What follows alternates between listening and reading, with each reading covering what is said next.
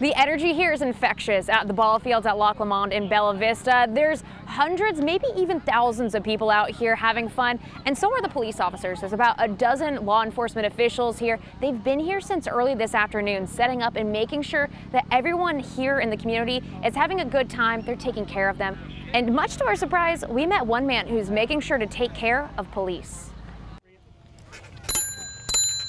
Ice cream! Nothing says the 4th of July quite like flags, family, and food. Hamburgers and hot dogs. Barbecue beans and chicken and apple pie. Behind Bill Meskill's truck, the burger order is up, but only for a select few. I provide food for the officers while they're parking the cars for the fireworks. Bill has been flipping patties at the Bella Vista Fireworks Extravaganza for 10 years.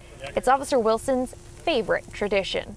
He said, "Hey, you want a burger?" And I said, "Really?" And he goes, "Yeah." I was like, "How much?" He goes, "It's free." And ever since then, I think we've been best friends. After police help the community park, they stand ready while families enjoy the sights and sounds of the 4th. Their mission to serve the community is why Bill's mission is to serve them, no matter the cost.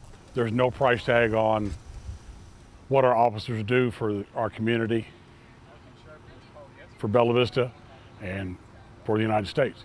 Bill says he served every volunteer that made it out here tonight and says he'll be back next year to do it all again. Reporting from Bella Vista tonight, I'm Jamie Weiss, 4029 News.